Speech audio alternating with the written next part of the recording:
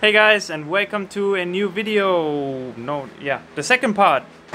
Finally the day where we got the last few pieces to our puzzle for the brake upgrade. So that's what we're going to do today.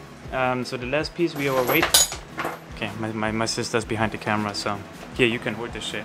So like I told you guys, we were waiting for some more pieces from S&S Engineering. So here's the bag and these two and the stuff in the bag. That's what we got shipped now finally. And we already finished one of the calipers, put the new... Future Philip is trickling in real quick and telling you that I did it wrong the first time. The two gold plates are in there wrong, so I will put a little clip in here in a second and show you how it's done right. So don't follow the first few steps because I put them in wrong. Adapter plates, whatever you want to call these in, which is a pain in the ass, isn't it? Yeah, my sister's nodding her head. So this caliper is already done. This one is ready to go to the car. And now I'm going to show you the process of how you do the getting the goldy thingies in here, which are in the bag. So we got these gold thingies right here in the bag, these two. That's what is it focusing? So that's the two things that we need, and you can follow the instructions that S&S Engineering sends you, or you just do what I do. I mean, it's the same thing because I'm following the instructions from S&S Engineering. So what you have to do is line these up right, and then I have to use a hammer. He said you can use a C-clamp, or you can use a shop press, which I don't have. So what you have to do is put these in here. You have all these marked. Okay guys, we are back after a couple hours now because we just figured out that we did it wrong. So make sure that you guys don't do it like I did it. I'm probably gonna put this in front of the other video first so nobody does it wrong. So I was telling you that, stay right here, come on, that these lines have to align, but actually it's these lines have to be right here and this one has to be right here. And those have to align, and this one is the one that's supposed to align with that. So we're gonna have to hammer these back out, which is not too hard. I already just finished the other side, and then I have to hammer it back in. In the beginning, I would just use one of these to get it a little bit more solid in there, because you're gonna have to grind something off the bag, which I'm gonna show you in a second. So what I'm doing now is just somewhat get it on there. Which is, it's not gonna be straight yet, but you can fix it with the hammer. As you can see, this is not straight at all. But it's gonna be good enough to figure out where you have to grind on the bag, which I'm gonna do now. So you take your Dremel, and you need where did I put the plastic piece? You need this.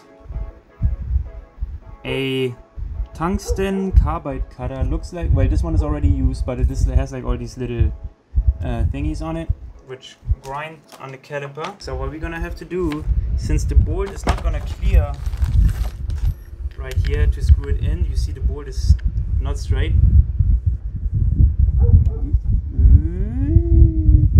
There you go, you see the bolt is not straight.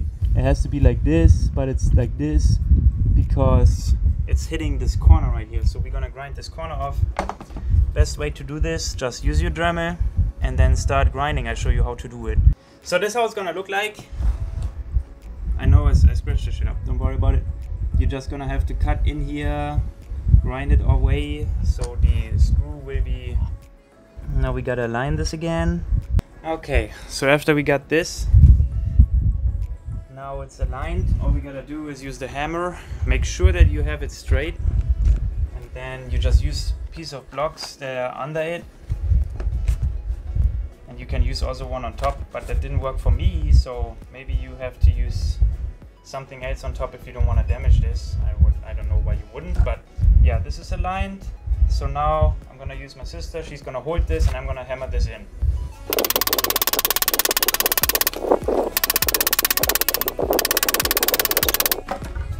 Okay, as you've seen in the time lapse, it is in, and now you can use this bolt to go in here, and then I'm gonna use my what is that thing called? Impact gun. Here, impact gun, and I'm just gonna screw the screw all the way in. That's gonna suck in the adapter thing for the last little bit. here, Amy. You got this. Hold it a little bit down. There you go. Just so they can see the... And all you gotta do is go in.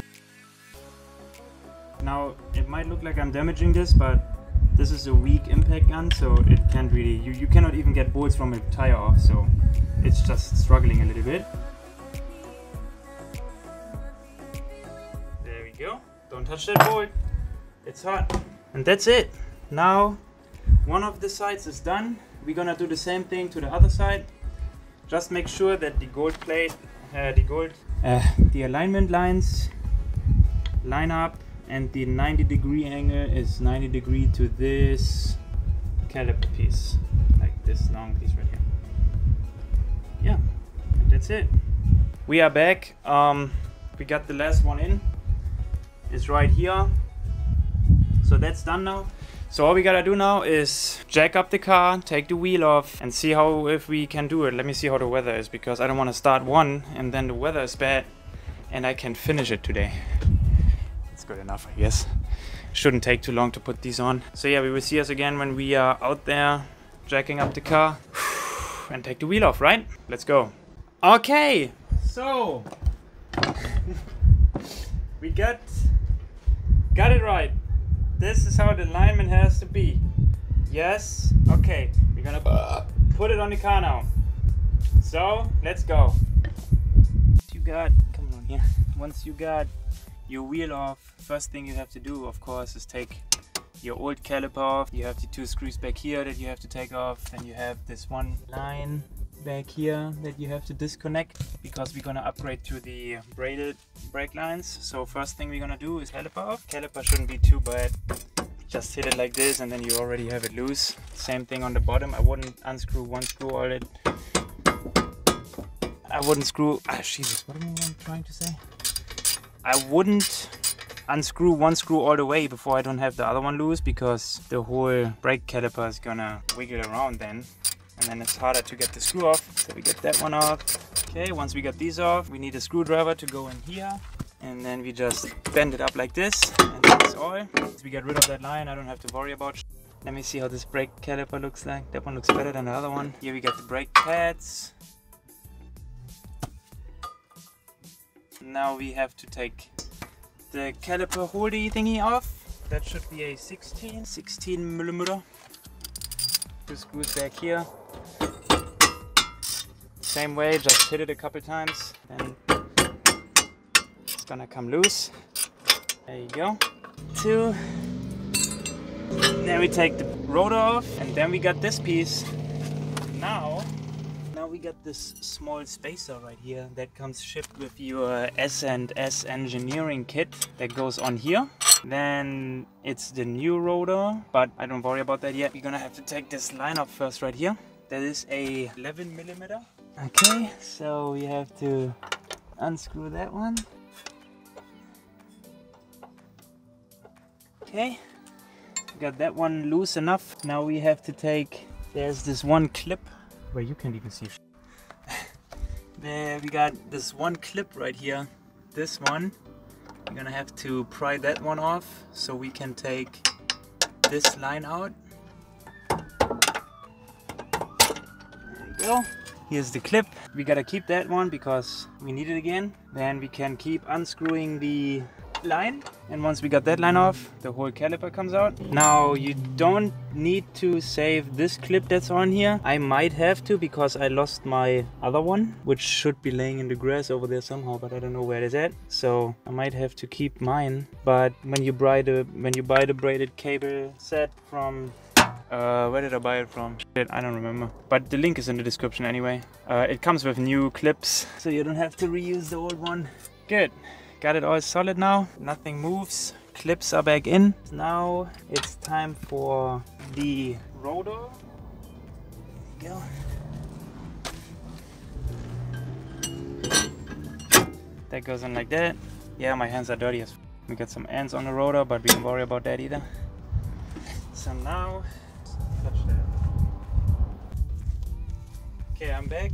I would just always make sure that your hands are clean when you have a painted caliper like I do, because you don't want to have it dirty.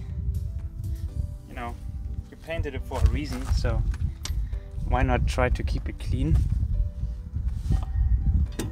So now it's the same process. You just screw it in from the back. Just gotta find the holes. So I don't know if there's a torque spec for all this stuff or something, but I would just make sure that you have it tight. And yeah, that's pretty much it. Now behind the caliper there's this thing which we didn't take off because we painted it. We pull it off, and then we got this little guy. It has a hole in it too, actually. So we're gonna put one spacer on the screw, then we go through this and then have the spacer on the other side of it, and then we just screw it in here. So I'm gonna do that right now. So spacer number 1, then there's a sticker on the brake line that we have to remove. Go. Then we put the screw in, put the other spacer around it, and then we just screw it into the caliper. Good. That should be that's a 12 millimeter. So we screw that one tight. Go. It's tight. Good. And yeah, that's it. Now we just put the wheel on, and then we're gonna have to bleed the brakes. And there's different ways on how to bleed the brakes. We're gonna do it the 2-person way. You could also, but yeah, I'm just gonna do it with my sister. She's gonna push the brakes while I open the nozzles.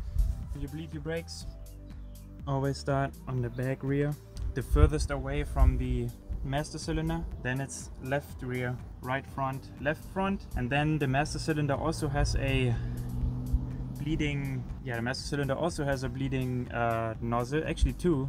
And you make sure you bleed that one too, because it's important, otherwise your brakes don't work. But yeah, for now that's it. I'm gonna show you the end result on this side. This is how it looks like when it's done. Yes, I had to put my new wheels on. The Cobra 17-inch don't work. Maybe the regular Cobras work. I tried a spacer, 16 spacer. But yeah, I was rubbing on the inside of the spokes right here. So yeah, that didn't work. But yeah, we're gonna put the other, so I'm gonna drive around with 2 different wheels, but that's fine for now, I guess. And yeah, we're gonna put my other new wheel on, and then that's pretty much it. I hope you liked this video, guys, and we will see us in the next one. Right, Amy? Yeah, see you next time.